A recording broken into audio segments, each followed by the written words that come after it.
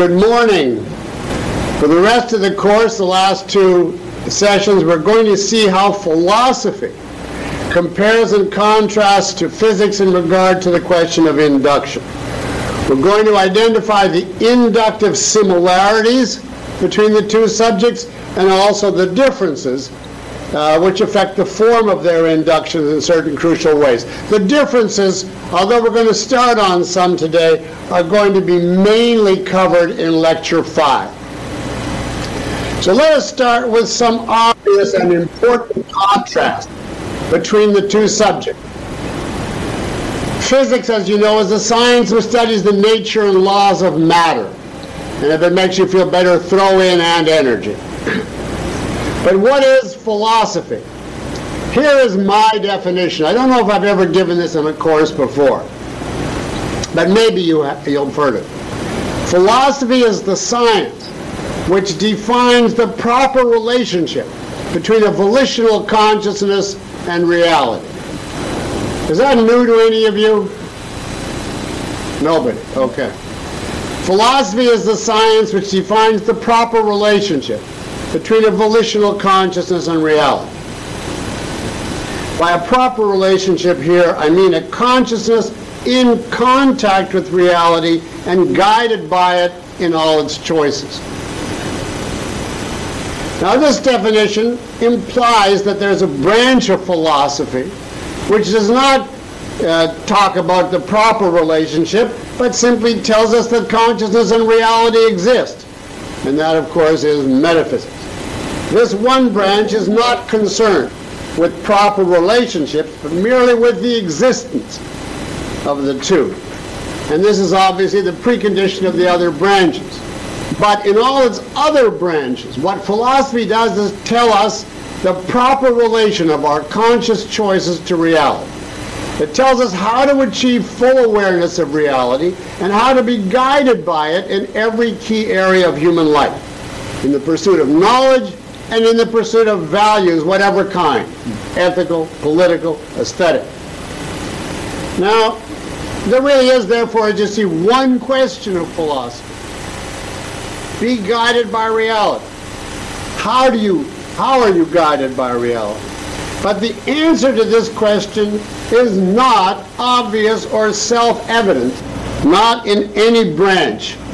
And that's why the subject is necessary.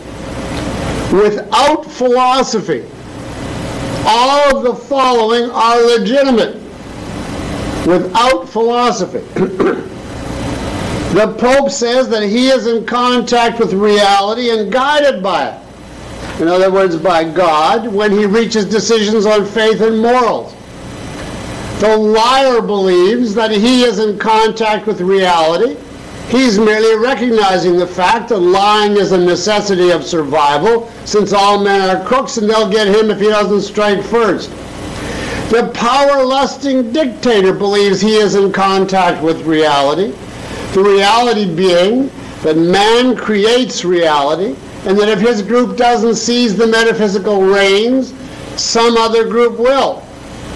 The modern artists believe that they are painting true reality, a subconscious non-material dimension made of non-entities. John Galt holds that reality requires him to assert his rights and go on strike. Now, the question implicit in all this, before we know philosophy, is, well, what then is reality? When can we say we are guided by it? What is the proper relation to it in every area?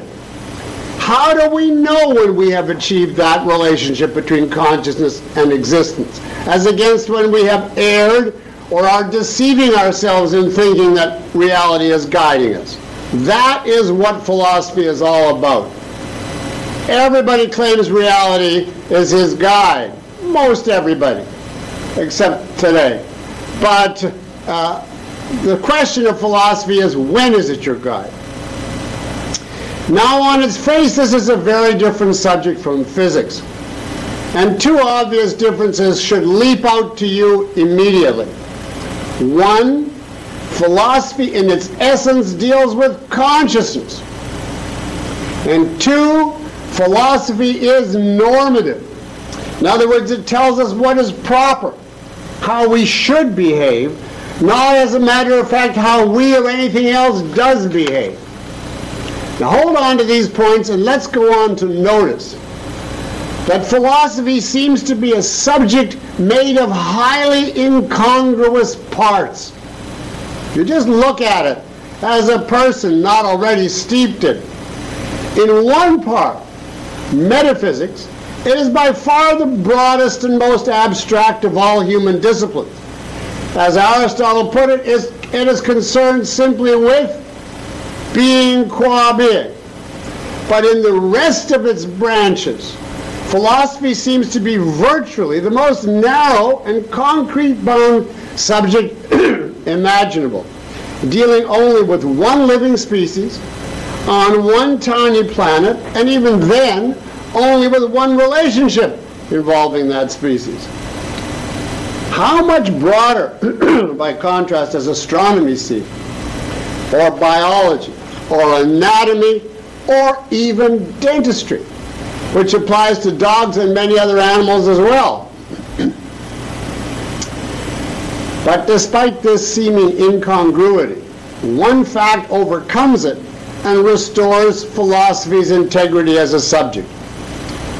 And that is that even in its normative, man-centered, seemingly concrete-bound branches, philosophy remains the broadest and most abstract of all subjects. Yes. I'll give you an example.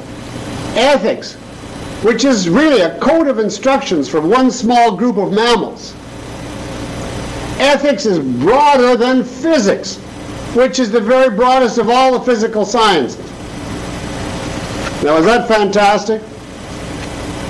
No, because it's true. Let me give you an example here. Which principle is broader? The inverse square law of Newton, force is proportional to 1 over r squared, or that man's life requires the virtue of independence? Which is broader? Well, on the face of it, the physical principle is much wider. But in fact, it is not. Because any philosophic proposition, in ethics or whatever, is wider than any law of physics. And the key here is that independence, and this is true of all philosophic values and virtues, has as its content man's relation to reality as a total. All philosophic principles in regard to any issue tell man how to use his consciousness and conduct his action so as to be properly related in that issue to everything which exists, everything of every kind, including cognition, life, art, you name it. So if the two principles here, by contrast I wanted to say, the two principles here were the law of gravity and the principle that man needs air, then of course physics would triumphantly be much wider. But the real difference here is the law of gravity versus an injunction relating man to the total of reality. As far as philosophy is concerned, the law of gravity is merely a concrete under the virtue of independence. It is merely one aspect of reality that an independent man must understand first-handedly. In other words, by faith and not by faith in collective wisdom or in his science teacher. And you would see this obviously if I said to you, independence means thinking about the law of gravity. That's it. Your response would immediately be, oh, that's much too narrow. That's not philosophic advice. So you see that even in this sense, even in its narrowest branches, including politics and aesthetics, all of philosophy comes back to reality, to the total of all things, and the relations that consciousness should sustain to all things. Hence, philosophy in every branch is wider and more abstract than any other subject. It and it alone is truly universal in scope and domain.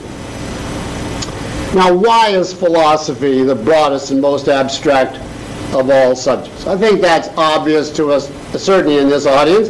It has to be so by its very nature as the normative subject, identifying for us the proper relation to all of reality.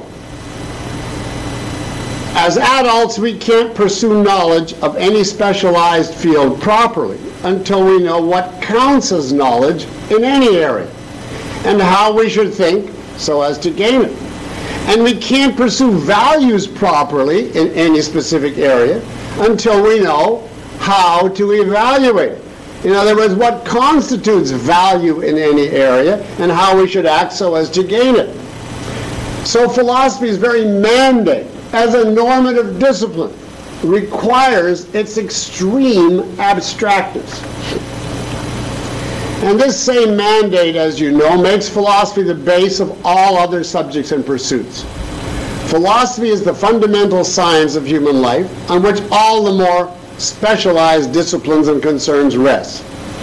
It is the voice telling us how to pursue those disciplines while staying in contact with reality at each point where we have choice and action.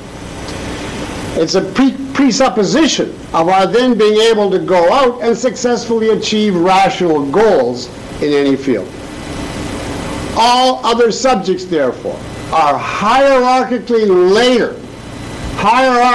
later than philosophy. They presuppose that a view of the universe, of knowledge, and of values, at least in essential terms, has been developed. And thus another contrast between physics and philosophy. Physics is not generally known by people, not even implicitly, and need not be known by the non-scientist in order to lead a full, successful, rational life. Physics is a professional specialization. We can live our lives rationally from beginning to end without knowing anything about it, either explicitly or even implicitly.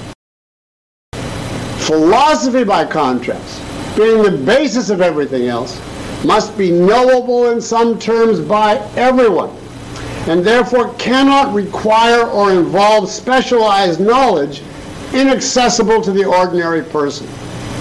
Speaking in terms of essentials, anyone at any time, in any place, can and must learn philosophy in some terms with no further equipment, instrumentation, or knowledge necessary besides his senses and his brain.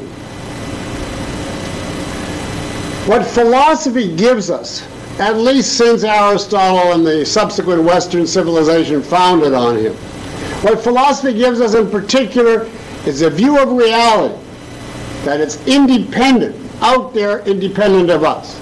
A view of the means of knowledge, that we have to follow observation and the conclusions to which it leads. And a view of the nature of values, that we must pursue pleasure, understanding, success, in some terms, make a success of life on earth. And these views then enable us to conceive and pursue any more specialized subject, such as physics. Now, if O'Brien, the dictator in 1984, were correct, that dropping something down the memory hole erases it, so that there is no independent reality, then there is no cognition, no science, no physics. Similarly, if Tertullian were right, that it is believable because it is absurd, the end of physics or science. Similarly, if Dostoevsky is right, that the enemy of values, including the value of knowledge, the enemy which will drive us insane if we don't fight and destroy it, is the fact that 2 and 2 equals 4. Similarly, it's the end of science, including physics. If Augustine is right, that the pursuit of earthly knowledge is nothing but a lust of the eyes. Now, there's no equivalent, I want you to note that, of this issue in physics. There are no self-evident fundamentals in physics, which we must know if we are to proceed in physics or in anything else. At the outset, physics has only perceptions, plus, of course, the philosophic framework that we all have, which makes it possible to go about studying and interpreting perceptions. So I've made a case that there's quite a difference between these two subjects. And I want to acknowledge that in advance, because my theme today is that, granting all this, there is a crucial similarity, a fact about philosophy which puts it, if I can put it this way, squarely into the same epistemological bed as physics. And from now on today, I'm going to focus on the similarities between the two subjects. Similarities that are real and vital, despite their obvious differences. And here's the biggest similarity of all.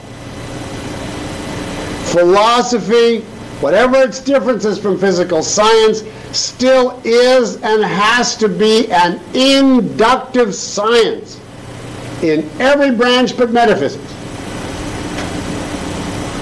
Like physics, philosophy is and has to be an inductive science.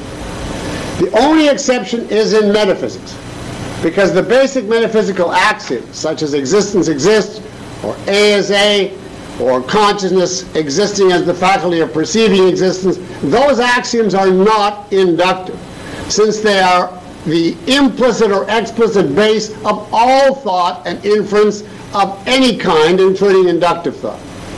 And if you want to know how we gain knowledge of these axioms, there's a chapter in IOE and another one in OPAR, so I'm going to forget that topic. But leaving aside metaphysics now, all the other branches of philosophy, the four that set guiding norms, must develop through step-by-step induction.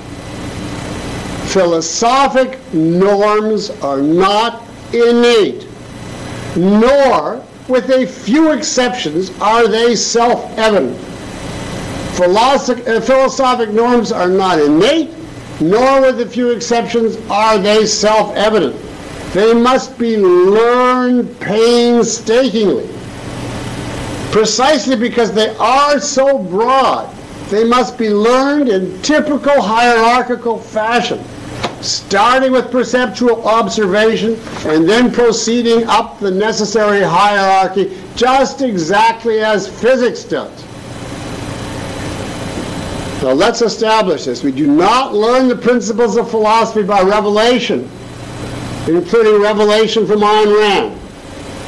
We do not learn the principles of philosophy by rationalistic deduction from any set of axioms. You can stare at existence exists and A is A till you are blue in the face and turn to mold, and you can get nothing out of them as to how you should think or how you should act. They are the base, but not the base from which you can deduce philosophy. We learn philosophy only by induction from observation. So in the development of a philosophy, there has to be a period before a book like OPAR can be conceived or written. There has to be a period before the norms, the virtues, the values, the standards, the ultimate statement of principles can be made. And in this period, philosophy follows the method of all knowledge, because it is only a type of knowledge. Put that down. Philosophy must follow the method of all knowledge because it is itself a type of knowledge. The fact that it's the base of knowledge does not exempt it from the requirements of all knowledge. Very important to grasp that. All knowledge of reality has to be gained on the basis of observation, including the knowledge of how to gain knowledge and of how to relate our minds properly to reality. Now, if you remember my very opening sentence, my definition of induction, quote, the primary basis on which we gain knowledge that goes beyond the perceptual level. Well, if you understand that, then any subject that goes beyond the perceptual level, in other words, every subject discipline requires philosophy and has to be learned by induction. Now you may ask a question, aren't we going in a circle here? Because the norms of philosophy, I insist, must be reached by induction. And yet I also insisted we have to be guided by at least some of these very norms in order to reason at all. And therefore, specifically in order to induce. So we've got a seeming dilemma. Since philosophy is our indispensable guide to knowledge and value, we must already have some kind of knowledge and value judgments provided by philosophy to guide and ground us. And we must have them before we can induce what the guiding norms should be, and in order to be able to induce at all. So where are we? We need the norms to guide us in inducing the norms. A conundrum.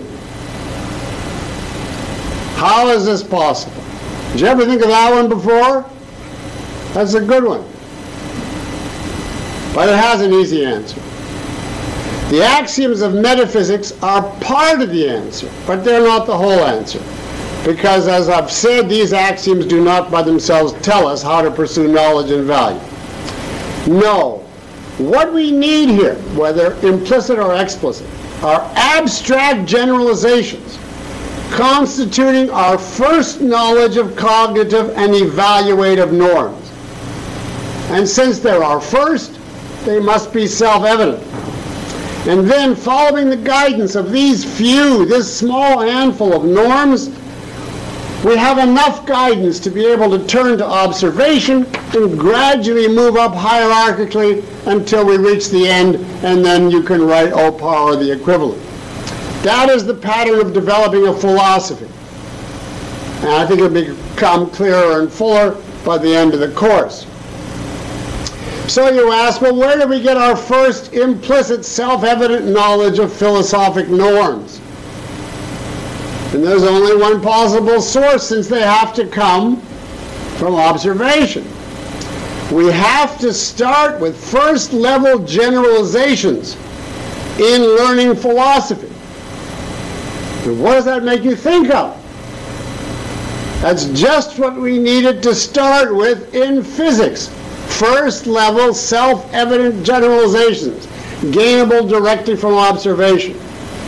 And we arrive at these gens in philosophy in exactly the same way as in physics. They are simply self-evident from observation.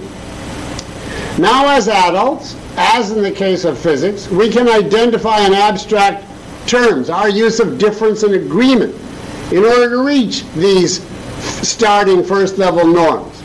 But to the child and to the adult philosopher alike, primary norms are perceptual, using only observation, the base of all subsequent philosophy, just as it is in physics. Now I want to give you some examples here.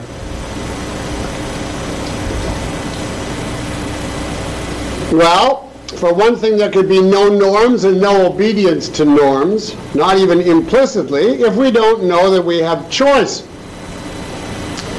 The discovery of free will is the exact parallel in philosophy to the discovery in physics that you move a ball by pushing it, if you can remember back as far as lecture 1.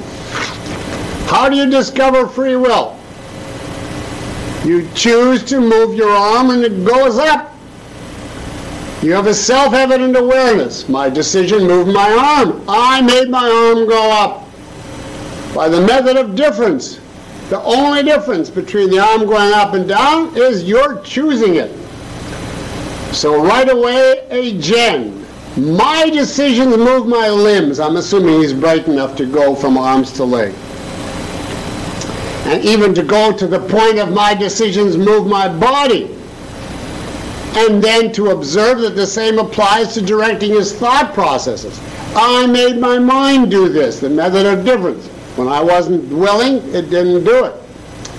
Now this being self-evident in each act of will, whether it involves a bodily motion or a motion within consciousness, the child quickly learns I make my acts happen. Generalization. My decisions, my choices cause my actions. And the implicit meaning of that, of course, is I have free will. Now, if he's a child and not just an animal, he observes other men raising their arms. And this is self-evidently the same process. So he just takes it one more level abstract and says, man is a being of volitional consciousness. Men have free will. And there, of course, he's using agreement. The common effect between him and all the others is the common cause, no matter how they otherwise differ. Now note that this is 100% certain to the beginner on the implicit level, as all first level generalizations are, just as they are in physics. Just as in physics, these first level gens require no proof and no quest for so-called relevant factors. There is no sense in asking for an analysis of other possible causal factors involved in moving your arm besides your choice, because these generalizations are the base of all subsequent inductive knowledge and norms, including epistemological norms, and thus of the discovery of any other or future causes that might be involved. Now, it would be a wonderful thing, but it's not something I'm going to try to do here, to give you a list, because I don't think it would be a long list, of all the first level gens of philosophy. But I didn't do that in physics either, so I'm being equal-minded here. But I do want to give you a few more so you get the tenor of my idea. And you yourself should be able easily to work out how agreement and difference are the abstract methods of these gens which the child grasps self-evidently and which become the base of his subsequent induction of norms. Now, I'm going to omit all academic qualifications because I haven't got time for all the other things being equals and so on. I'm going to just give you a quick sketch, understanding that in writing I would make this denser and more complicated. Here's another first level gen. The child closes his eyes and the world disappears. He plugs up his ears and the music disappears. He holds his nose and the smell disappears. What is a self-evident first level gen? The senses are my only contact with what's out there. And of course, the implicit difference and agreement are obvious. When I stop my nose, I don't see my nose, therefore, etc. And what's common to them all, I use my senses, therefore I'm in contact.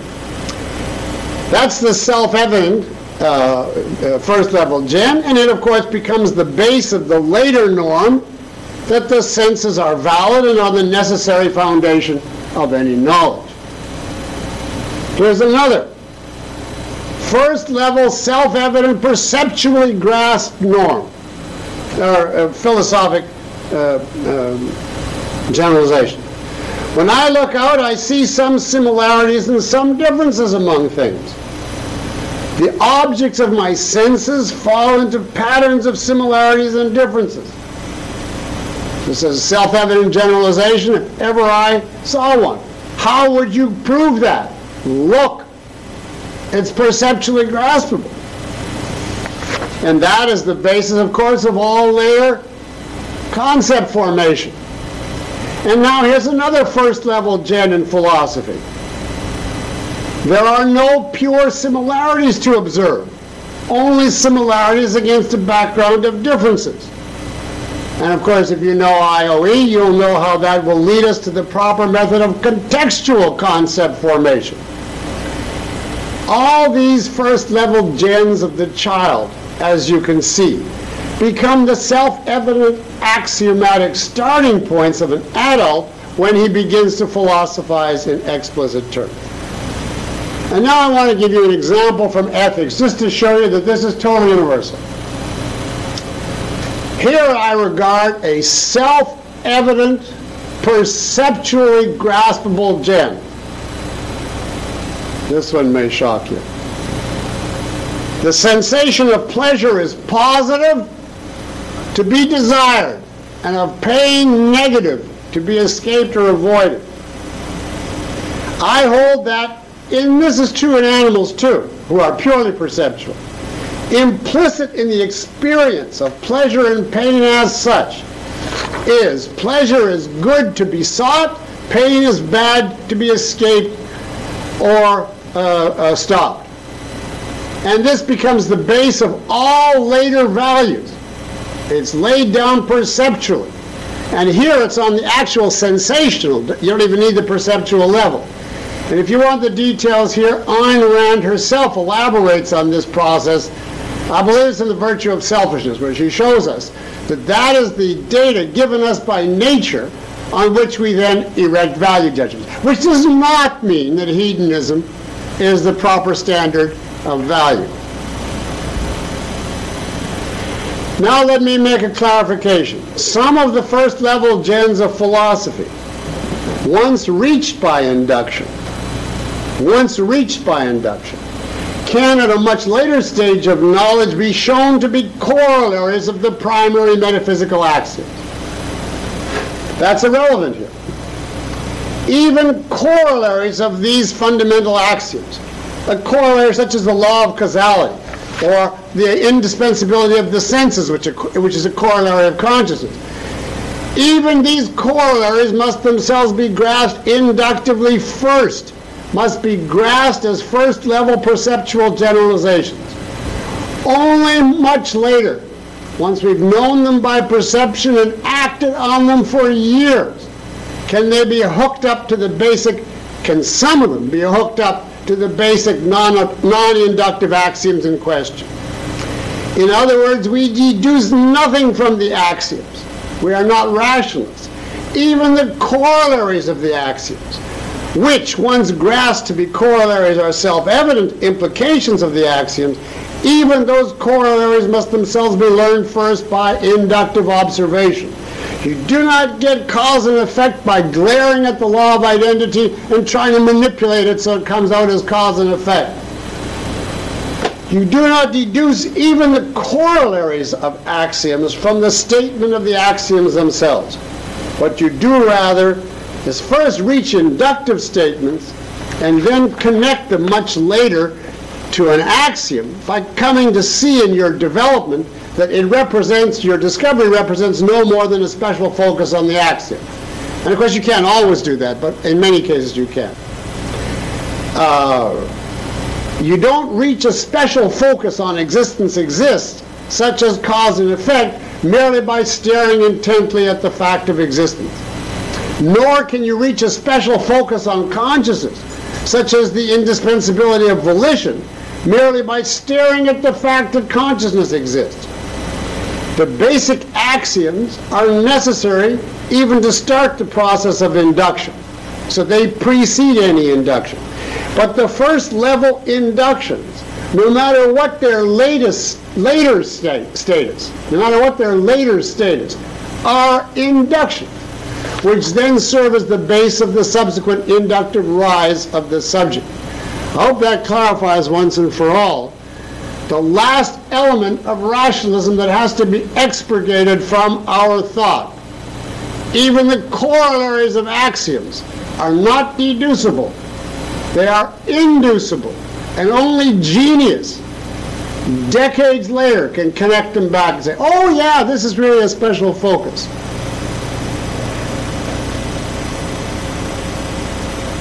Now I want to turn to another issue that we studied in physics. How do we move up the cognitive hierarchy? Now this time in philosophy.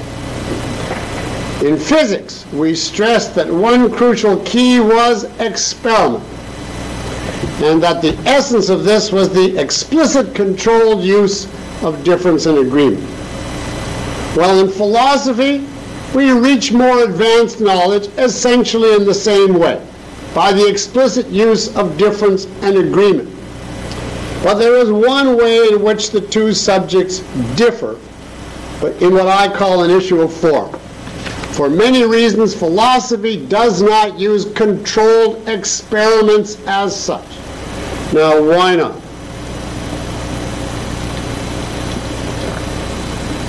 In part, the issue of individual rights prohibits the manipulation of people.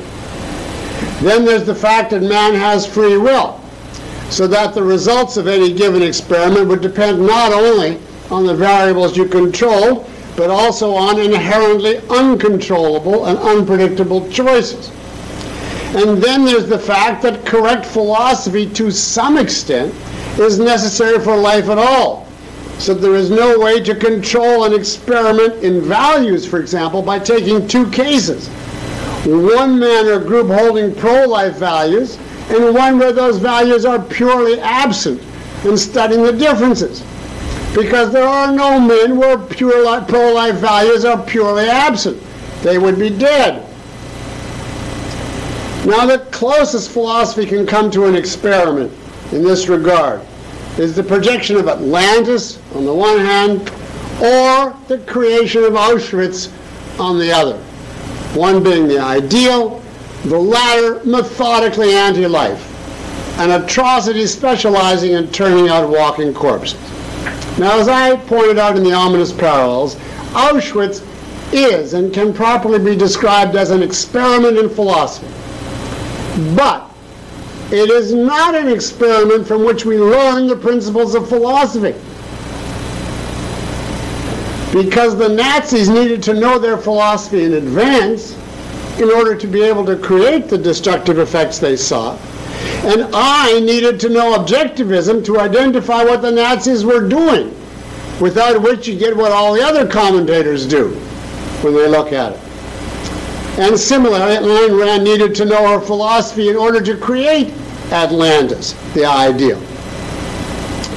So for these and there's other reasons still that we'll look at next time, there's no controlled experimentation in philosophy.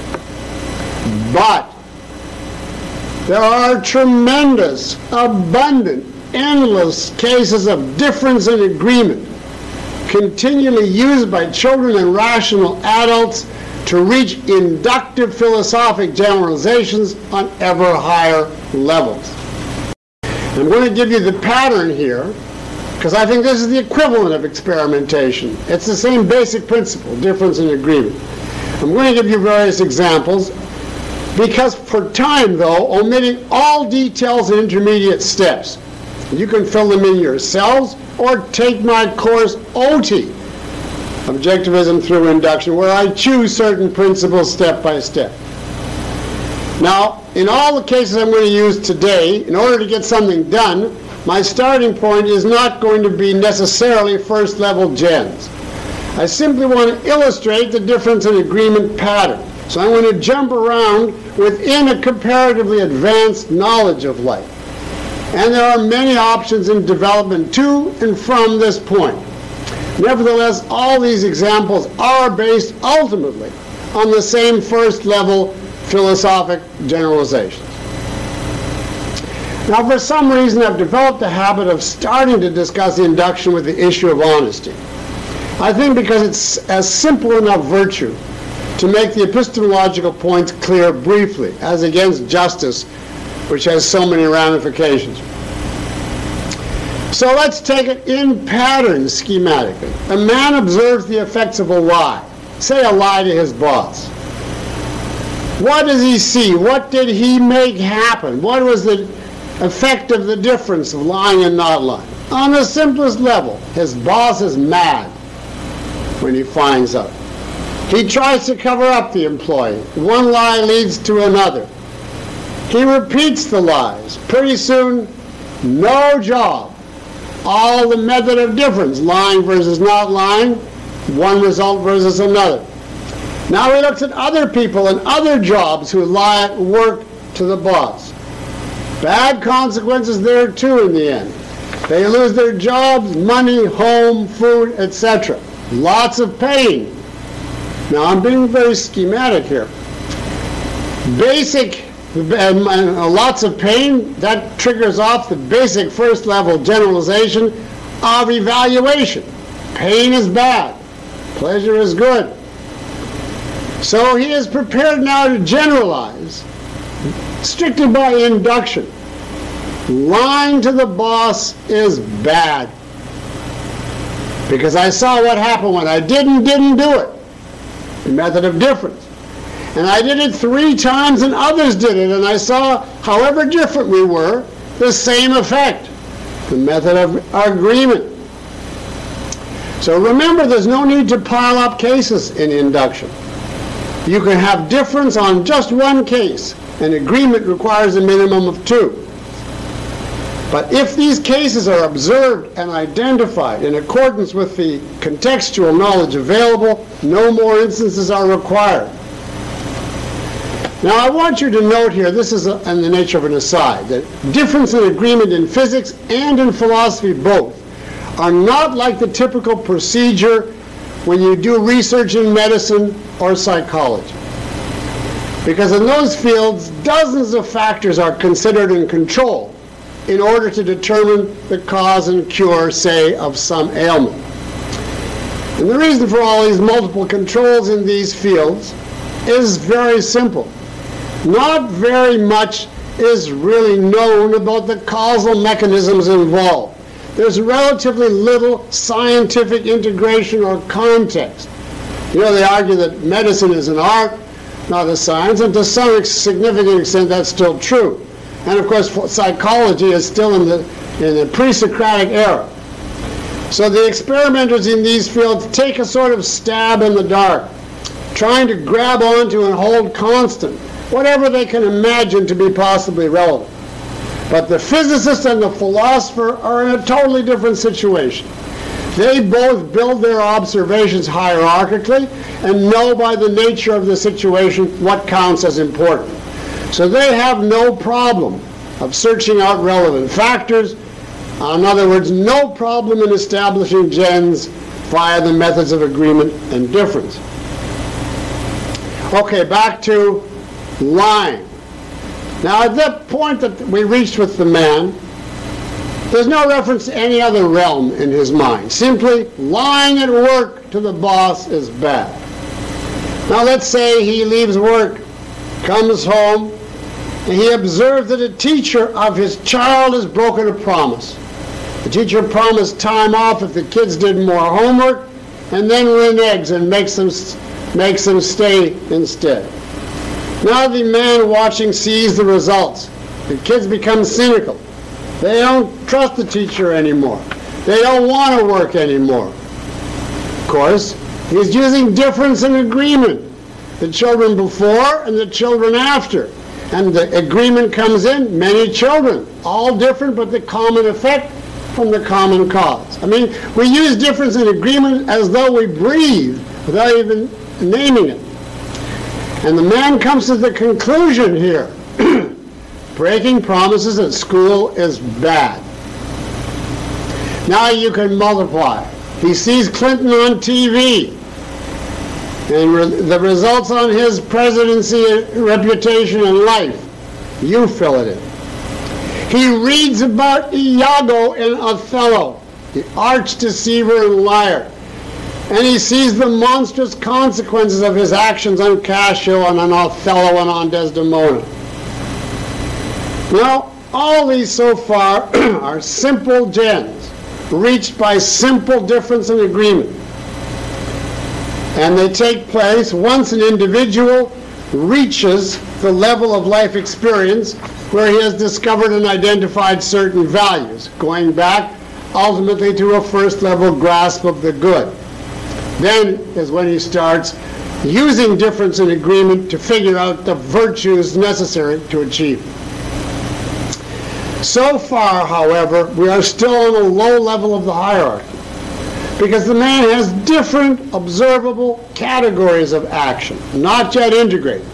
There's lying at work, there's breaking promises at school, there's national presidential deception, there's monsters who manipulate the innocent, etc. He doesn't yet have any common denominator identified. So these are not first level, but they're still early philosophic inductions. And this is the level that most people grasp easily enough and beyond which they never get. Now I'm going to indicate a man's philosophic development in general pattern, and you can fill in the details, because my next examples won't be even this sketchy. Let's look for a moment at politics. And pattern, the inductive process is exactly like ethics, except that you have to be in your late teens and have some experience of government before you can have the interest or knowledge to start inducing in politics. Whereas you can discover much younger the evil of lying to the boss or of the teacher breaking her promises to you. How would you go about inducing in politics if you're a kid? An obvious example. Your dad comes home and says he has no job anymore and we can't pay the rent. You ask him why. He says, well, the unions went on strike and they won't let me work even though I want to. And the kid says, well, why don't these men just go away since they don't like the boss's terms or salaries? What can they do to stop you from going to work on your own? And the man says, well, you see, we have a closed shop. You're not allowed to do anything unless these people agree. The kid says, well, how did we get that? And the man says, that's the policy of our government. They passed a law governing laborers, that these people are entitled to their demands, however outrageous, and no one else can enter if they don't agree. And the kid says, his first early gen in politics, our labor laws are bad. Early start. He watches TV and he sees that from 7:30 to 8, it's much more boring than the rest of the time. Why? It's explained to him that the FCC has mandated boring programming for that period. Of course, it's a method of difference. Before and after the FCC. He moves to New York, but there are no apartments. Why? Rent control. And you see, I think, where we're heading inductively. And he starts to see the common denominator. Agreement. Now, he'll reach the same general conclusion about government much sooner if he takes a decent history course. He discovers, for example, the difference between life in ancient Egypt, when there was no progress for many centuries under the all-powerful god kings, as against Greece, where under democracy there was a glorious burst of achievement. Yes, I said democracy, and I'll explain that in a moment. The point here is that, as with lying, we reach a number of discrete generalizations based on observation. Labor laws are bad. Egypt's pharaohs were bad. Rent control is bad, etc. Now I've given you only the negative side. But this is the mentality of a typical Christian conservative today. He knows all those things and he goes no further. Now, I've left out the positive equivalence which the inducer must also observe or think up as a contrast if his induction is to be fully clear to him. Otherwise, he's going to collapse into anarchism or libertarianism as the alternative. Now, before I switch and give you an example in epistemology, let's take a 5-minute break here. I want to indicate to you the same pattern of generalization through agreement and difference now in epistemology. And it works exactly like I make the ball move. Here's a pattern, a typical sort of inductive pattern. First you get to I make mummy move by crying. And then you get a gen. Asking her for things helps you get them. That's a gen. Now their audience is pitch black. What happened? Can you take notes in that darkness?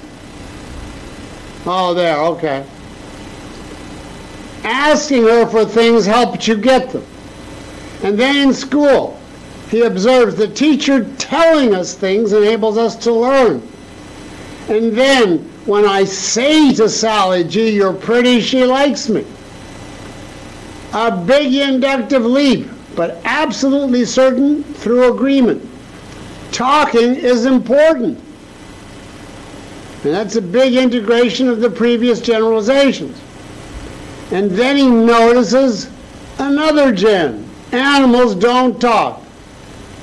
So man alone can talk. That's a higher level gen built on the earlier ones. Now the inducer at this point has no idea why talking is important, what it really consists of, how it ties into man's other unique achievements. The connection to all these other issues and the wider gens involved comes later in the hierarchy. But of course you see, with your advanced knowledge, that I'm working here toward the first inductive leads to the issue of concepts in human life. Now I could keep multiplying examples indefinitely, and you should do just that if you want to learn philosophy. One more example. Take the gen, man needs a definite method of knowledge. It's not enough to just simply spurt out, spew out whatever he feels like. How do we get that from induction? And here's a hint. You fear something will happen, but it doesn't. Your fear was misplaced and you see it. You want something badly, but it turned out to be really hurtful to you. You followed God's commandments and you ended up in the gutter. You followed society's commandments and you ended up in your psychiatrist's office. Agreement. What is common to all these disasters? Emotion/authority. And you accept authority because you feel awe and fear. Inference. I can't trust emotions or authority. I need something better to come to conclusions. You're on your way to the idea of I need a method. Now this very process of induction, by the way, took place, but it took mankind literally thousands of years until Aristotle to reach the end of this process and make it explicit.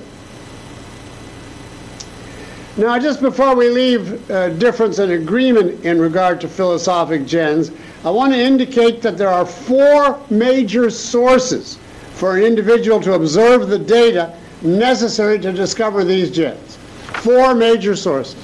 The first is his own personal life and dealings with people, including introspection and his study of others. The kind of things he himself observes, and we've already illustrated that. If you've read Ayn Rand's journals, you know how her observation of a girl at work, in contrast to herself, led her to Rourke versus Keating and all the gens that this involved. Or how her observations of herself in a bad mood led her to all the gens later dramatized in Dominique. A second major source is history.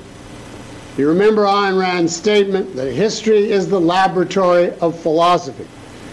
Not that it's an area of controlled experiments, but it does offer abundant material for philosophic difference and agreement. Just think of what one can induce about ethics, politics, epistemology, philosophy.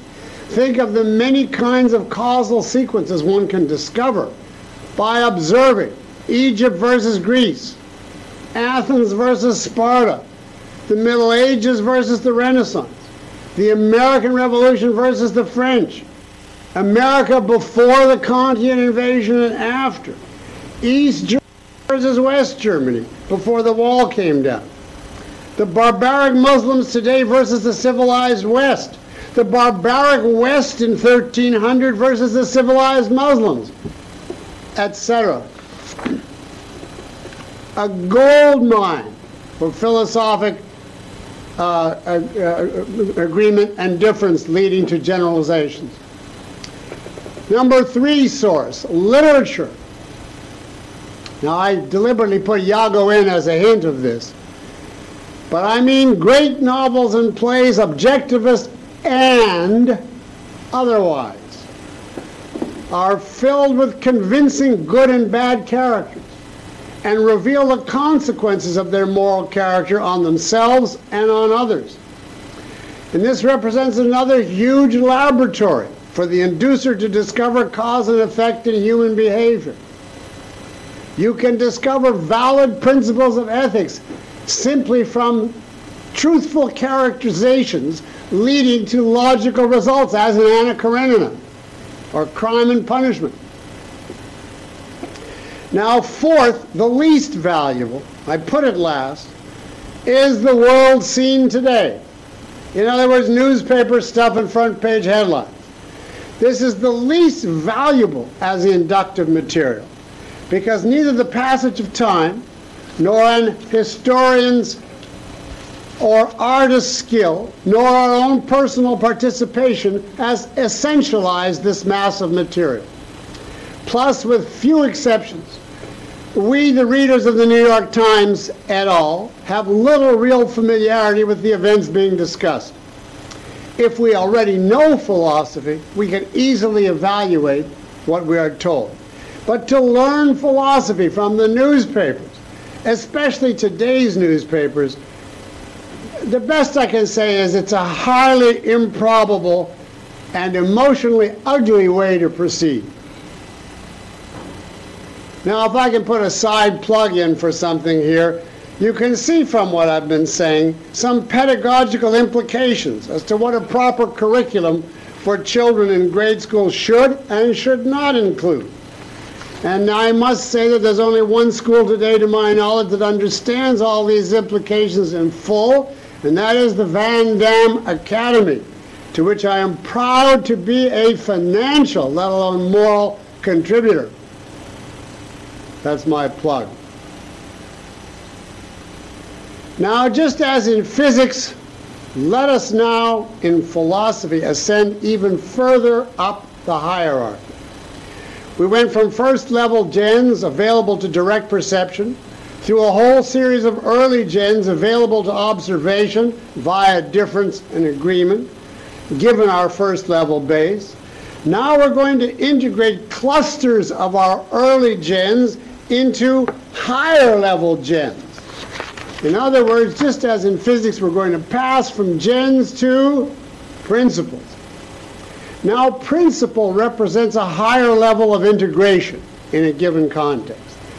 It means the integration of generalizations. For example, I would not say that Kepler's laws are principles, although each explains a variety of astronomical data. But they do not integrate other and previous generalizations in the same field, namely astronomy.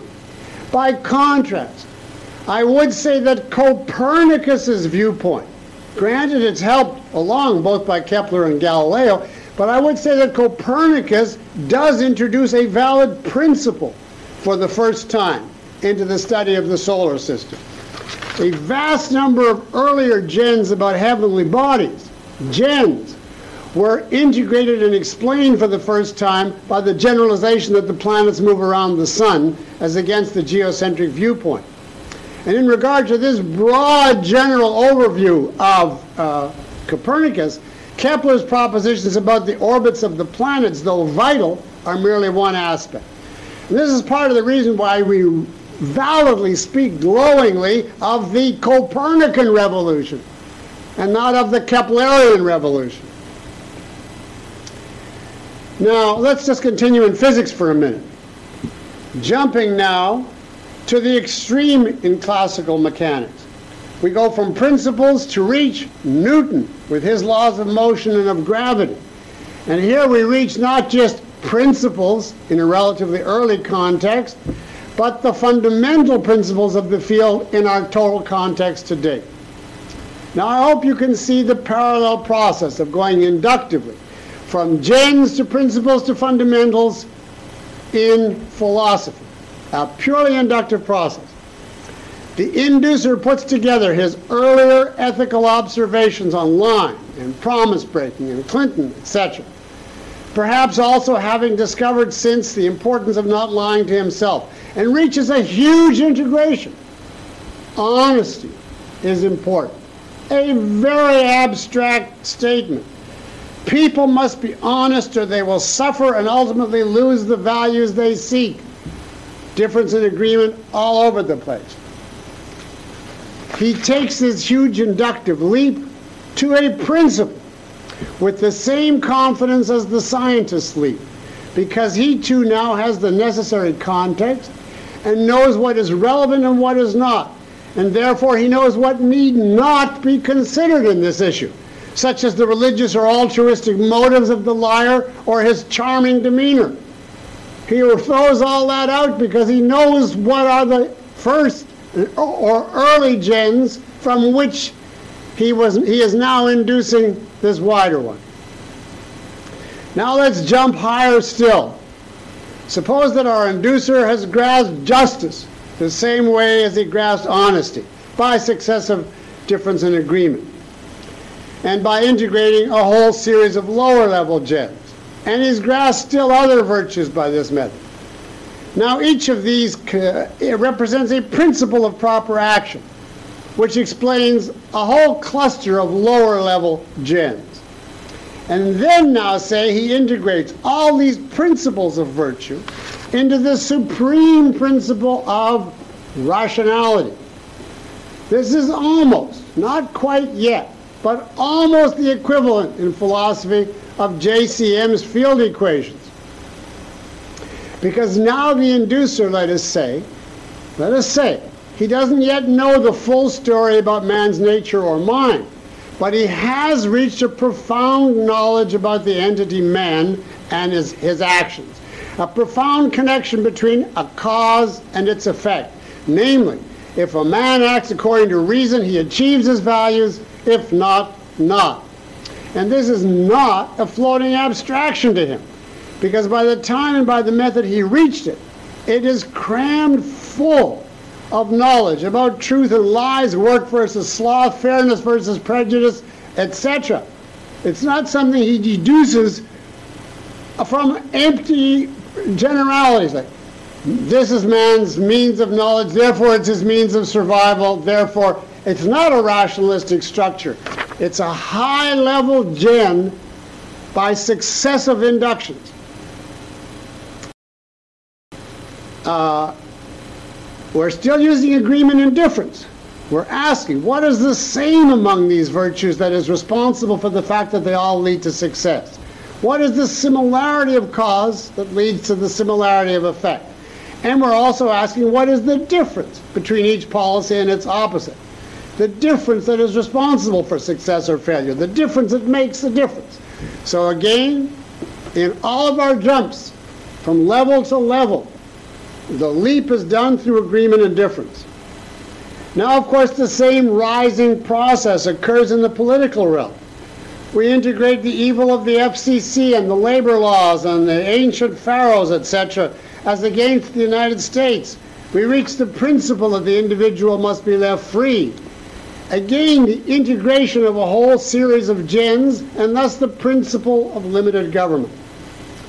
And simultaneously, another more technical progression.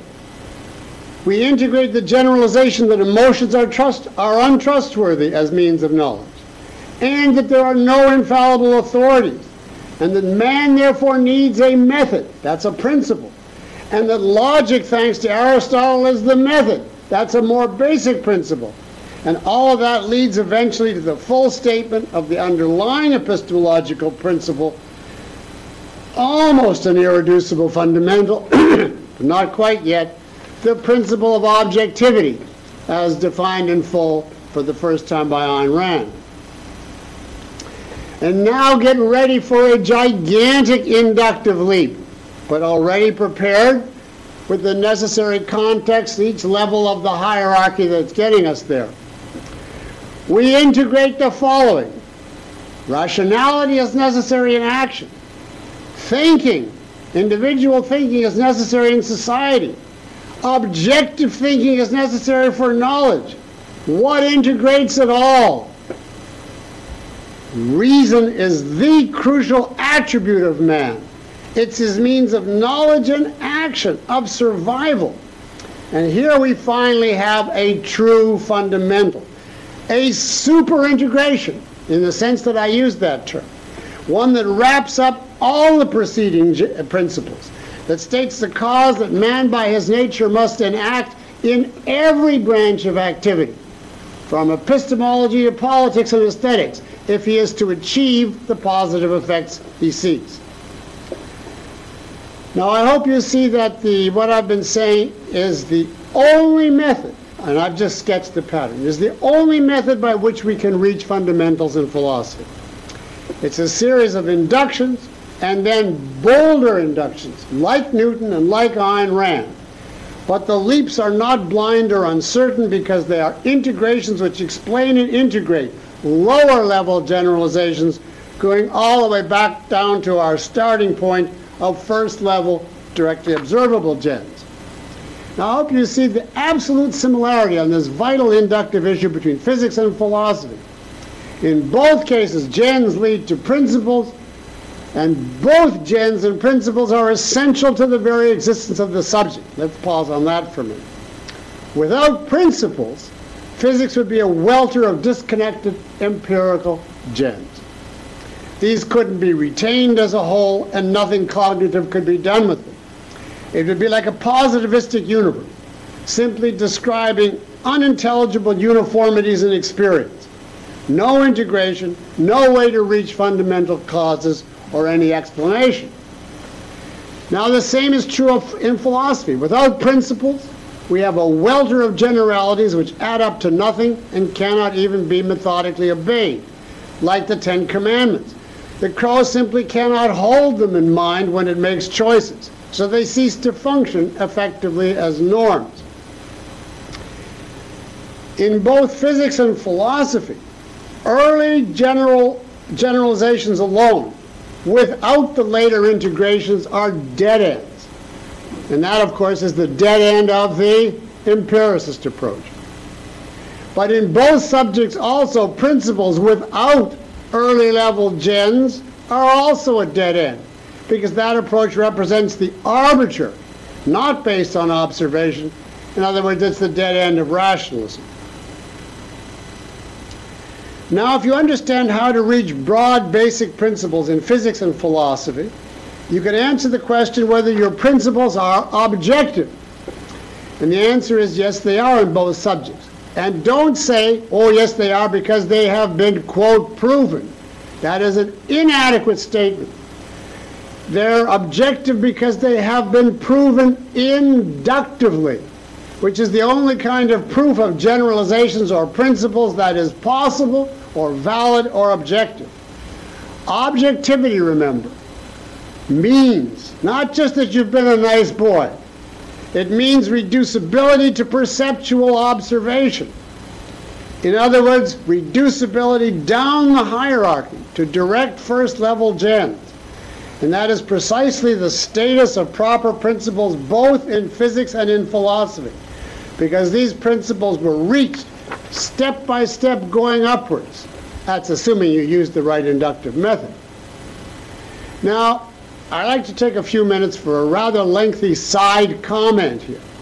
I could cut it, but I think it comes up here and it should be helpful in anyone's effort to understand objectivism fully. To connect your principles to reality, it is not enough to be able to give examples of them. If that is all you can do, then you do not understand the principles and you will not be able to apply them correctly. You must derive the principles step by step from first level gens on the pattern given today. In other words, it is not enough to take a principle told to you by others and then set about seeing it in reality. You must get it yourself from reality. Now in physics this is obvious. We can see examples of gravity, we can see unsupported things falling to the earth. So gravity, if you'll forgive the pun, gravity is not a floating abstraction. But that does not give you the understanding of gravity that you get if you learn it hierarchically, the way Newton did on the pattern we indicated a few days ago. Now, I'm going to give you a pure metaphor here. You can see the ground from a magic carpet, let us say, on a clear day. So you're not fog-bound as in a floating abstraction, but you still have no stairway down or up from the carpet to the ground. Now, all this applies equally to philosophic principles. Take independence again. Let us suppose you can point to authentic examples of independence and its opposite. You know what you mean by independence. That's Rourke. As against Keating, he's dependent. So you do know the reference. But what you don't know is all the things that deriving the difference inductively and hierarchically would have taught you. The context of this virtue, its forms or varieties, the various types of consequences that will ensue if you do or don't obey it, its relation to other principles, etc. You see, you do not know an item if you merely jump in blindly on some level of a hierarchy unknown to you and then say, here are some good examples of it. So the moral of this is this: concretizing your abstractions is a good first step in tying them to reality, but it is only a first step in a much longer marathon. If you remember that, you may find it helpful, and you won't delude yourself into thinking you really understand when you don't.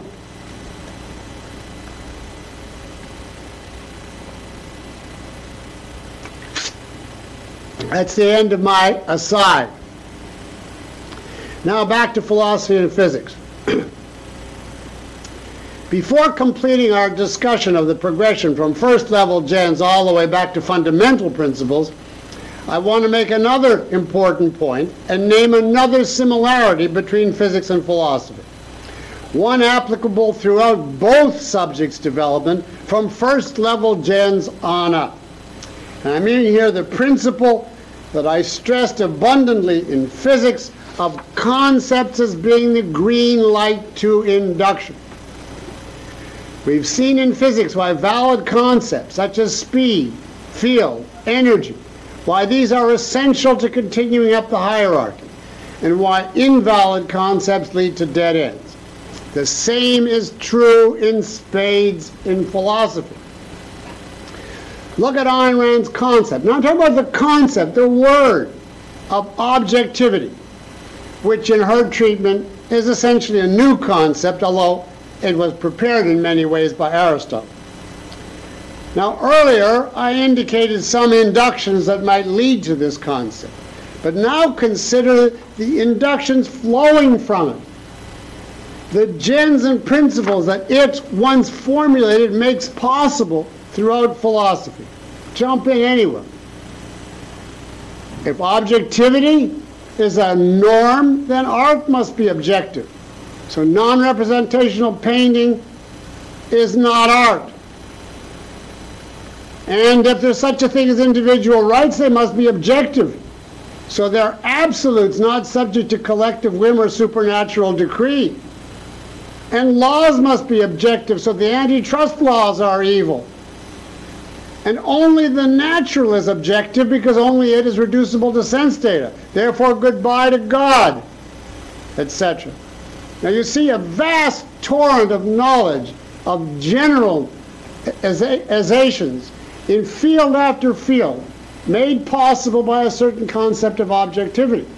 The concept is the green light to a whole series of truths. Now contrast this with the Kantian Hegelian concept. And again, I mean the concept of the objective, by which they mean the collective.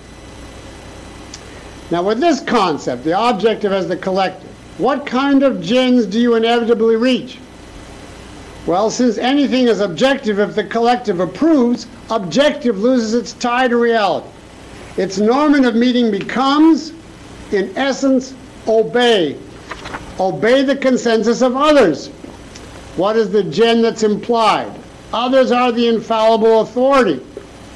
So, another gen comes out of this concept.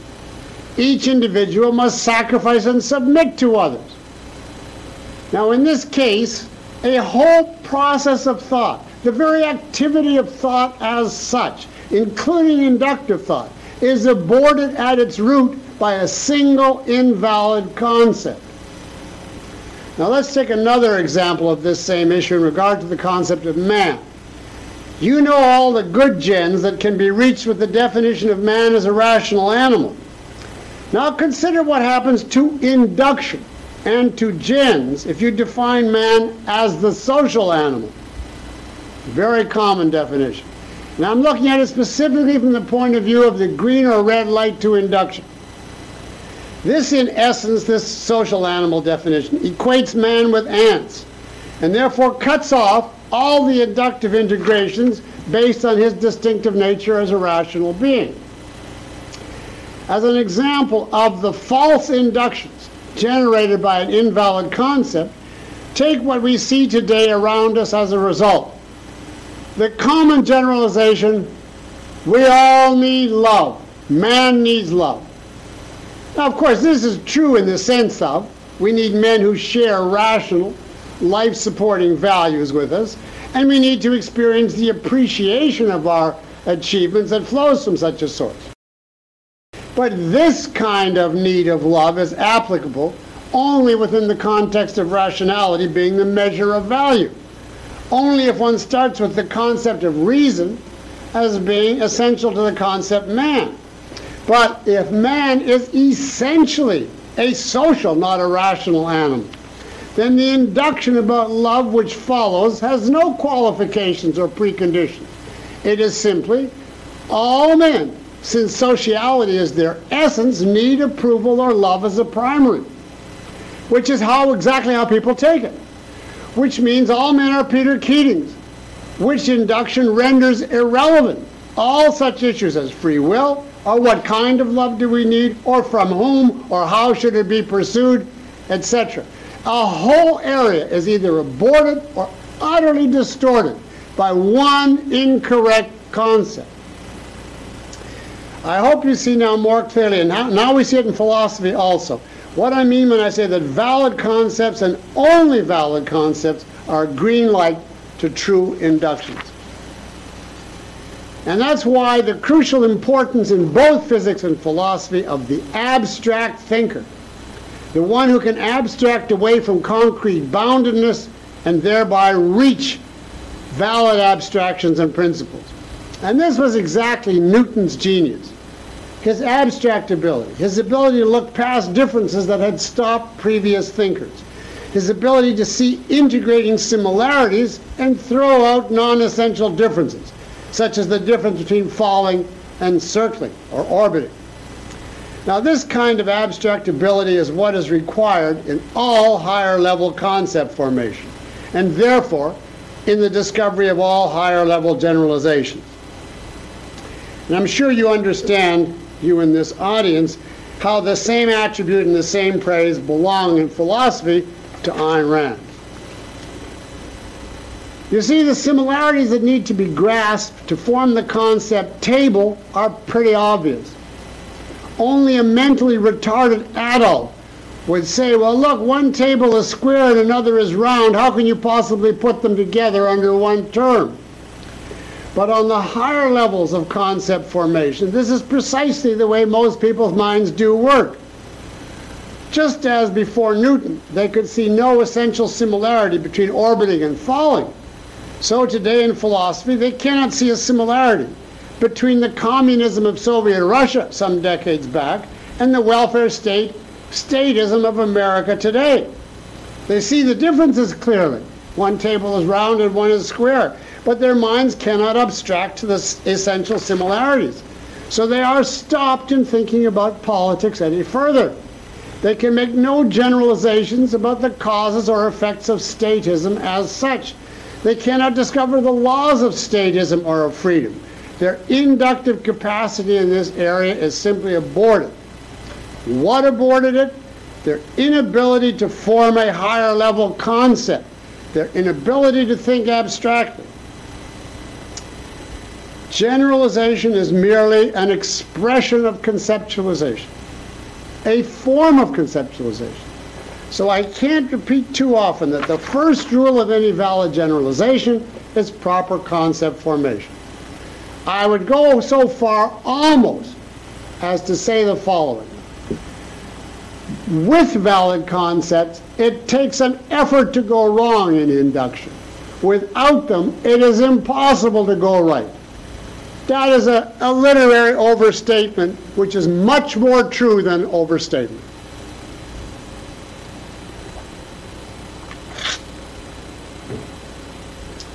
Now I want you on this point to remember the alchemists we mentioned, who differentiated falsely among various forms of antimony on the basis of how it was produced. Well, we have the exact same alchemists in philosophy, and that is the people who cannot see that conservatives and liberals are the same, since one is produced by religion and the other by Marxism. It's the same as burning by lead and burning by sulfur.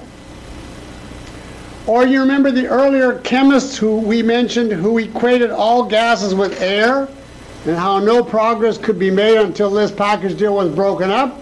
Well, the exact same thing in dead end occurs all over philosophy. People, for instance, who integrate into one concept the satisfaction of any desire no matter how, and that's what they call selfishness. Or people who put together in one concept any frustration that others cause me, no matter what, and call that enslavement. Same methodology, same disastrous results. Let's go on now to a new point, another crucial similarity between physics and philosophy. We're going to continue discussing the process of moving up from gens to principles, and to the climax, the fundamentals which explain the rest.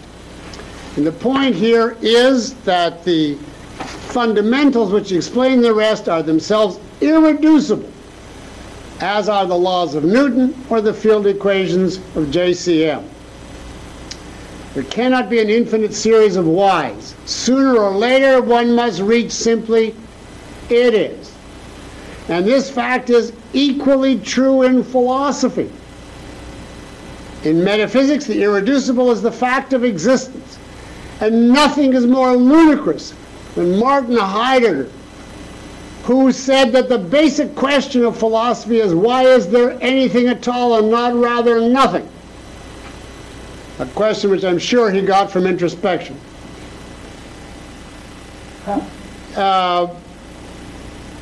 In the normative branches, there is also an irreducible principle.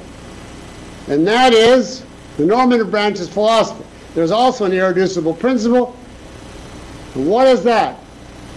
Irreducible. You can't explain it. You can't get underneath it. Human consciousness is conceptual. Or if you want to add in the fact that organisms with locomotion survive by the guidance of their consciousness, we can word this fundamental: man survives by the guidance of his conceptual faculty. But suppose now you ask, why is man's faculty of survival of such a kind? Why does he survive by concept? Or you read IOE and you ask, why is measurement omission the kind of consciousness we have rather than something else? I actually asked Ayn Rand this question once. I was very daring. And her answer was to look at me as only she could and say calmly and quietly, it is. Now this point, by the way, holds true no matter what correlations are subsequently found, if any, between consciousness and the brain. It will still be a case of, given X kind of brain, Y kind of consciousness goes with it. And why is this so? It is. So now let us ask, how can we possibly validate utterly universal statements about man's consciousness and means of survival? And the answer? Just exactly the same way we validated the atomic theory. You remember the principle? We did this yesterday. The integration of fundamentals from every intensively studied field. That's exactly what the basic principles I just mentioned do in philosophy. They integrate all the data, all the earlier information in all the branches. And I've explained this in detail actually in OPAR, how the nature of human concept formation within the framework of an absolute reality is this super integration, although I didn't use that word, how the nature of human concept formation is the super integration that explains and unites all the principles of epistemology, ethics, politics, and aesthetics, how each of them with all their norms flow from man's distinctive mode of grasping existence. So it's the same thing with the atomic theory and the theory of man. To reach and validate the broadest fundamentals, evidence from all the different facets of human nature and action have to be brought in. And that's what we did bring in the patterns I sketched. We need to amass observations and lower level gens from personal observation, from historical data of all kinds, from man in production, etc., etc. Formulate our lower level fundamentals, and then rise inductively, continually integrating, tying each area into fundamentals until in the end one reaches the overarching fundamental, the super integration. Both philosophy and physics are a quest for fundamentals, for the broadest principles are the super integrations by which to integrate the greatest amount of data. And just as fundamentals are the key to inductive certainty on the broadest levels in physics, because of the degree of integration they represent, the same is true in philosophy. If the criterion of a valid scientific theory, if the criterion of a valid scientific theory is fundamental integration, then philosophic theories are far and away the most scientific of all theories, because that precisely is the defining nature and goal of philosophy. Philosophy is preeminently the science of fundamentals.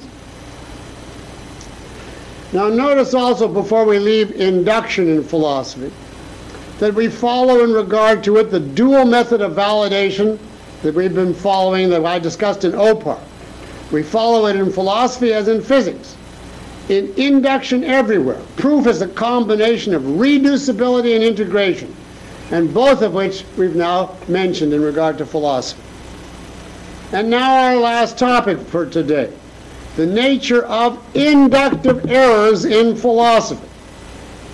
You see, I'm following the same order of points today in regard to philosophy that I did in regard to physics, and just checking off the similarities point for point between the two subjects. And I ended in physics with inductive errors, so let's look at that subject in philosophy. Here again, philosophy and physics are similar. We see all the same kinds of errors in philosophy as we discussed under inductive errors in physics, except that people are much more emotionalist and authoritarian in philosophy because they have not yet discovered induction or scientific method in philosophy. And in philosophy we also see and openly advocated the same approaches to thought that were so destructive of physics and of induction in physics. We see the intrinsicist with his mystic authoritarian offspring, and the subjectivist with his skeptical emotionalist offspring. In other words, the same type of induction distorting ideas that throw people off in regard to the material world occur in philosophy too, but brazen and unchallenged in philosophy. And I'm sure you know plenty of examples without needing me to fill them in.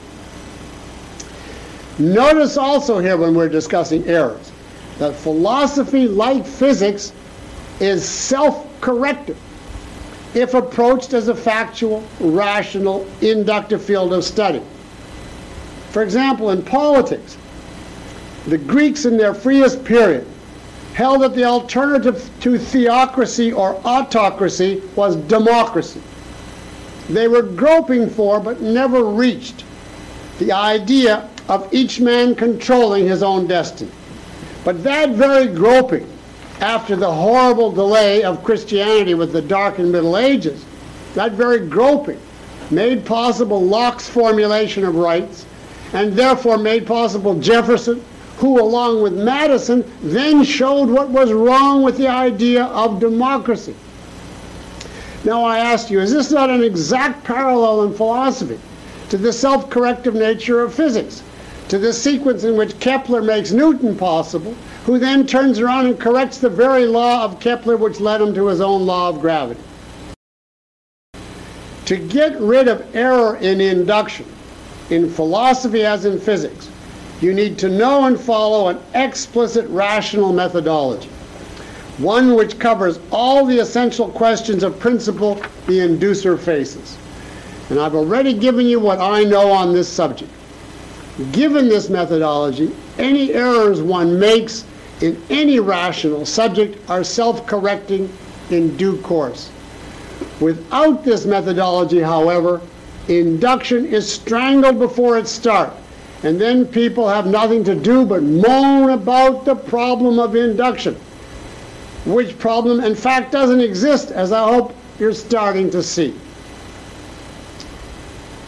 Now, let me leave you. Look how short I've been, and I had a lot of interruptions from technical causes. So I'm almost within reasonable limits today. I want to leave you with a question to think about for tomorrow's lecture, our final one in this course. If there are all these many inductive similarities between philosophy and physics, as I have been discussing, why has the inductive nature of philosophy been even questioned or ignored? Why, if it's so obvious in so many ways? Now, in small part, it's because people focus on the issue of controlled experiment. But I regard that as an insignificant issue in this context because of the wider issue of difference and agreement, that the policy of using those methods that's common to both physics and philosophy. The major issue here is not experiment, but, in a word, mathematics. Mathematics, we know thoroughly by now, is essential to induction in physics. But mathematics is inapplicable to philosophy. Yes, it is.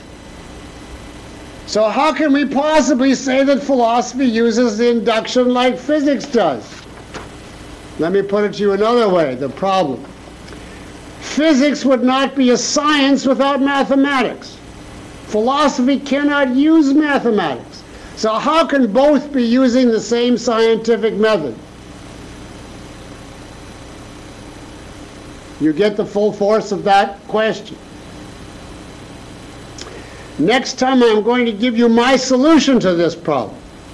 The most difficult and I think the most important in the whole course. And I believe that that's going to lead us finally to answer the very deepest question about induction. Namely, what is its basis in the very nature of human consciousness? Now see if you can figure that one out before I tell you in person tomorrow. Thank you very much.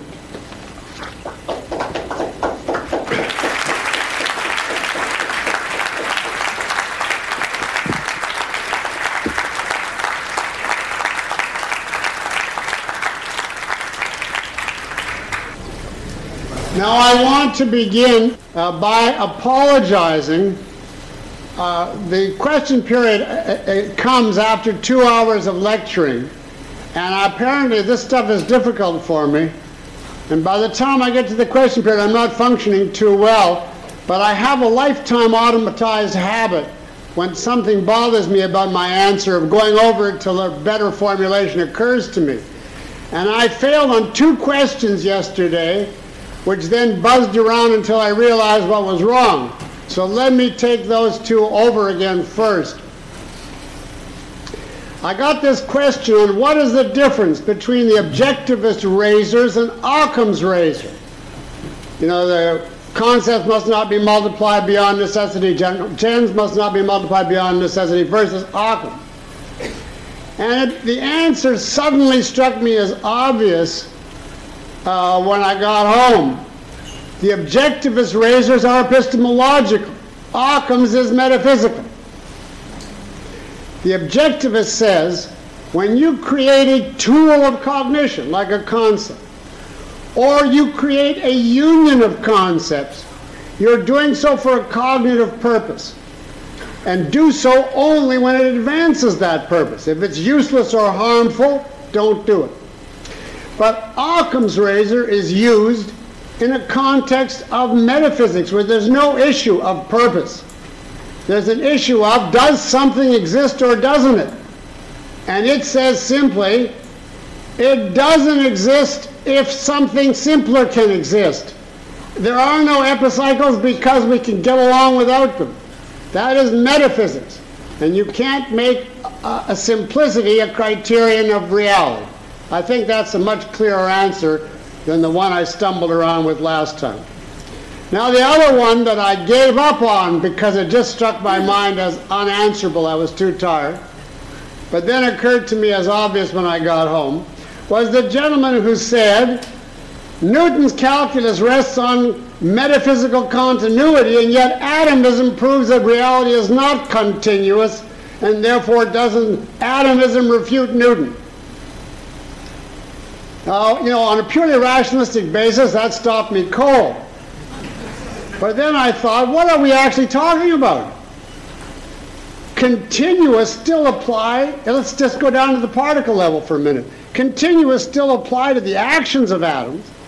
For example, if they move on a continuum. They have increasing velocities and instantaneous velocities, increasing accelerations, there's varying continuum of force operating on them, etc.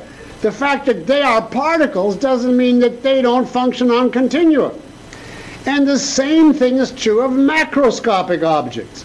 Even though they're made of particles, there is still such a thing as a baseball, which acts as one unit, one continuous whole. You know, obviously, that in a solid, the particles are closely bound together. So all continuities apply to them, to their actions, to their attributes. Even their mass, it's still true that there is a continuum of mass. So the fact that these things are made of particles does not in any whit deny the facts of continuity on the particle level or on the macroscopic level, which Newton is concerned with. In fact, in integral calculus, he's even concerned to take the particles and put them together into a whole. Another way of putting it is, the macroscopic world is still real, even if there's also the microscopic world. Now, the person did not ask, but could have asked the reverse question. He asked, how do you reconcile continua with particles? But he could have asked, how do you reconcile particles with the continuum, namely the ether, which is a continuum filling the whole universe? And here my best answer is an analogy given me by Dave Harriman when I asked that question. He said it's like raisins in a pudding. That's the particles in the ether. He didn't tell me what flavor pudding. Now I've got some nice written questions. Some people had, I guess you'd call it the courage to send them in at 9 o'clock this morning, which is not exactly giving me a lot of time. Was that the spending of the folio? Well, that's when I got it anyway. Now let's take some live ones. Yes, is that Betsy? Go ahead. Okay, how would you judge this dispute between a physicist and a philosopher? The physicist... That would be a philosophic dispute. Oh, it is. It's over math and experimentation. And the physicist says, my experiment leads to this conclusion. And the philosopher says, your conclusion contains a contradiction, and I reject it. The physicist says, this is armchair philosophizing. You haven't even looked at my experiment or done the math. Okay, let me stop you right now. That is 100% I'm on the side of the philosopher. And the reason is the hierarchy of knowledge. The absence of contradiction is a precondition of all knowledge, including physics. Therefore, if it is really true that the physicist has led to a contradiction, he is out. It makes no difference what math, what experiment. All you can say to him is, you must have misinterpreted your physics, you must have misinterpreted your experiment, or you have made a mistake in your deduction. The laws of logic trump everything, because without them there isn't anything. So there's no such thing as, on one side is logic and on the other is experiment. How do you mediate? There's no experiment without logic. Next. Dr. Peikoff, you said before that... What's your name? Adrian Apollo. You said before that physics can only veto ideas in the sciences, the special sciences. Physics or philosophy? That philosophy can only veto certain ideas in physics, but cannot play a constructive role. Yeah. But couldn't you have a certain kind of construction role under the idea of no other alternative being conceivable? Such as what would philosophy, give me an example of a physical theory that philosophy would come up with. Are you talking about the plenum or something more specific? I was thinking of the idea that there could be, I can't conceive of any other alternative to only entities existing. This seems to tie into the question of the atomic theory of matter. No. Philosophy, we can say that entities, did everyone hear that question? Can philosophy make projections about reality simply on the grounds of what's philosophically conceivable, and therefore have a positive role to play in physics and not merely a veto power? And the answer is no, it cannot. We can say, your example was entities. We can say that entities are primaries in our cognition, that they exist on the perceptual level, and that all of our knowledge is based on that. That does not mean we can ascribe entities to the ultimate constituents of reality, such as the ether, if we call it that, just to name the unknown. Before we can say what is the ultimate constituents of reality, we have to become omniscient. We would have to know everything in order to say what we have cannot be reduced any further. There's nothing else left to know. No other category left for it to fit into. So we cannot sit in an armchair and say, entity, action, so on, are indispensable to on the perceptual level. Therefore, the ultimate reality, what I called in OPAR, what did I call puffs of meta-energy, must be entities.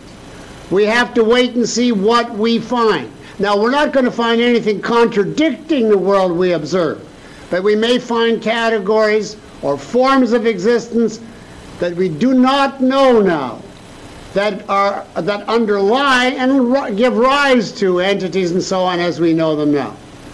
So you cannot use philosophy to say, I can't conceive anything more, therefore physicists have to take this.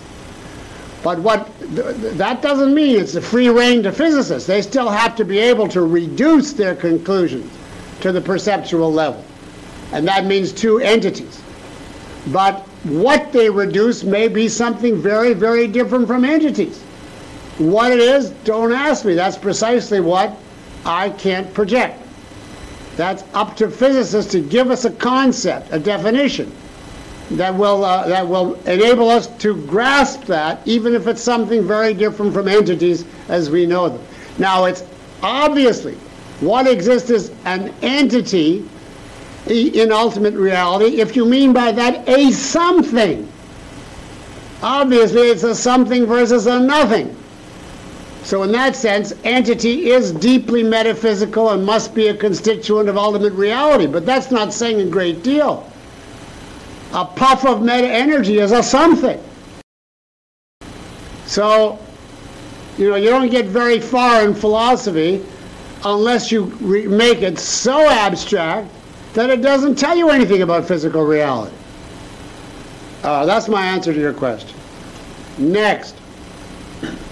Hi, it's Eric Daniels. You mentioned in your lecture yesterday that the concept of energy provided a big green light to, I think you said dozens of new generalizations, and that you had 3 or so that you wanted to talk about, but nobody asked you, so I figured I'd ask you if you could mention a few of those. Right. Well, that's great, because I just happen to have a few notes here.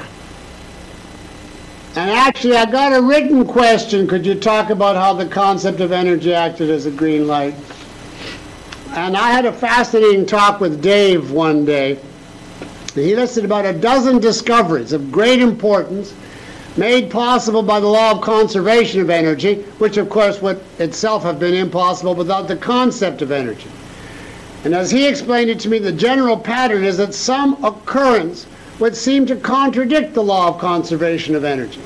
And therefore something new, some new source of energy or of its transformation comes to be known. And so we have discoveries which would not have occurred had the observer not been convinced that energy must be conserved. And here are three examples that I took notes on. Radioactivity. Pierre Curie observed that radium gave rise to more heat than could be explained by any known energy source. There was no chemical or any other known process that could account for it. So the energy, it was discovered, came from nuclear decay, which was the beginning of nuclear physics. And they ultimately found it to be alpha decay, in other words, the emission of helium nuclei.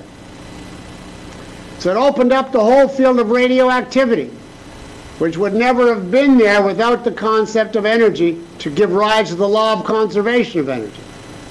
Here's another one.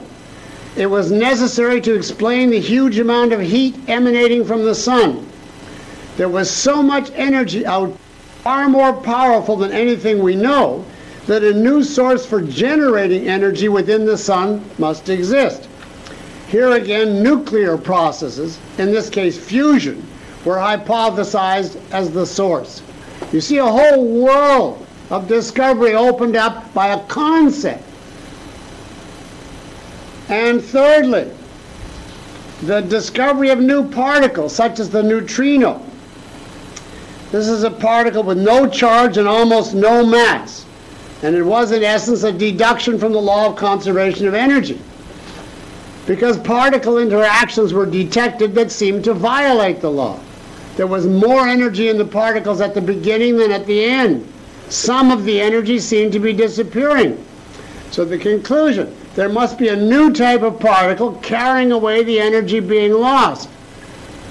Now these are three, he gave me a dozen, but after three I got the point, and I didn't take down any more. But it would be a fascinating book. I'm going to have probably a chapter in my book, but it would be a fascinating book of its own right to say what concepts have made possible in science. Just the concept. And then list the dozens of generalizations, new fields, fantastic discoveries that were closed if you hadn't first formed the file folder. That's why I insist as a crucial formulation on concepts as the green light to induction. Next, yes. Hi, Leonard. It's John Lewis. My question relates to your concept of induction as the primary process of moving beyond observation. It seems within that primary process there are deductive and inductive elements in the sense... I already covered that, John. I already covered that by saying deduction is not primary. The question is, are there two concepts of induction involved here, from particulars to generalization, or is it a term with two senses? That's my question. No, it's only one sense. It's generalization. That is the process by which we go beyond the perceptual level. We go from some to all. From what we experience to what we don't experience. And all that deduction does is, once we have a generalization, apply it to another case. So the deduction is not primary, it presupposes the induction. Yeah, I understand that it's not primary. Okay. Okay? Okay. Next question. Doug Mayfield, you've made analogies between physics and philosophy, but tried to keep them distinct. More than analogies, identities. Identities. Are there areas that are sort of borderline cases where the philosopher and the physicist both have to look at them? And the example I would give would be the issue of space. Is space an entity unto itself, or is space a distinctly measured quantity between entities? Is this question of physics. Well, who gets space is the question you're saying, physics or philosophy? I think technically you would have to say that space belongs to physics. Now that's not giving them very much since space is nothing. But nevertheless, technically, philosophy, metaphysics does not cover time and space. It is Kant who brought those into philosophy. Time and space, Aristotle covered them under physics. They are relations that pertain to the physical world. They are not universal. And consequently, they don't belong under metaphysics. Now, if somebody comes along and says a relational phenomenon is an absolute entity, it's appropriate when that is explained that that's what's being done for a philosopher to say on epistemological grounds, wrong. You can't convert a relation into an entity. But that's all the philosopher can do is you show him that this is what's being done, and he says, okay, you know, just as you show him that this is a contradiction, he says contradictions are out. But the primary, there's no borderline there. That belongs to physics. Yes. Hi, this is Greg Salmeri. Hi, Greg. In your talk last year about your book, the integration in physics, the problem of induction was going to be one chapter. You've seemed to have moved beyond that. What are your current plans for writing? Well, my current plans after I recover from 5 lectures in 7 days, I'm going to write the book, but it's going to have a radically different focus. Instead of 2 parts with induction, 1 chapter and 1 part, it's going to be 1 book on induction in physics and philosophy. And all the rest of the material is either going to be a side note or the whole issue of the dim hypothesis. I think if I last long enough will be a short follow-up book because this is much more fundamental and much more important and much more difficult. So while I have a handle on this, and there's a lot of things on induction I couldn't cram into 11 hours. So I think I want to write that book first. And as a matter of fact, to show you the difference in my orientation, I'll tell you about my vanity plates. My old license plate was 1 in mini. And I just applied the other night for the new one because the license plate indicates my basic intellectual orientation. I just applied for the new one, which is not taken in California to my amazement. And it is all S's P. So I think that shows that my focus has switched to generalization, to principles, and to their validation, and therefore to the whole issue of induction. Particularly, I want to see if I can develop further the ideas I had in lecture 5, which I've not yet taken all the way, and which I'd like to try to work on. Now, our time is up, but I have one question from a couple of periods ago that I want to just, if the questioner will forgive me, knock down. He starts this question: I have grasped that for some time that experimentation with no explicit hypothesis is invalid. Wrong. It is not true that you need a hypothesis to conduct an experiment. That is a Kantian idea. That we can't go to direct perception to learn things, only our categories before perception can guide us to conclusions. And therefore all scientists are warped because they have to come to their experiment with preconception which distorts their viewpoint. Scientists do not come to experiments necessarily with a hypothesis as to what they're going to find. Sometimes they do, in which case that hypothesis had to be based on previous observation. But many times they don't. What they come to it is a context, not a hypothesis. They come to it with the idea some kind of connection exists between certain factors. That is not yet a hypothesis. That is a field to explore. And a perfect example here would be the experiment of Michael Faraday, which I didn't tell you about and I'm not going to explain. But he thought there was some connection, some influence of magnetism on light. And he didn't know what the connection would be. So he didn't come to an experiment and say, my hypothesis is that magnetism does X to light. Now I'm going to check it out. He found, after a lot of trial and error, a material that was called lead borate, and he found, after a lot of trial and error, that if you put that lead borate in a magnetic field and run light waves through it in the same direction as the magnetic field, something happens to the light waves. They bend a certain way. It's called polarization. And that was a huge discovery, crucial in all subsequent electromagnetism and in the assimilation of optics to electromagnetism. But he certainly did not come to that experiment with the quote hypothesis. Magnetism leads to polarization. That is ridiculous. People find things out by experiment. They don't merely confirm what they guessed in advance. This whole idea that we have to have hypotheses before we can have experiments is a purely Kantian notion, that subjective conceptual clusters are what directs our behavior. And the conclusion they draw from it is we can never know anything because all we can do is validate the arbitrary constructs we started off with. So I want to correct this questioner emphatically. It is not true that an experimentation without a hypothesis is invalid.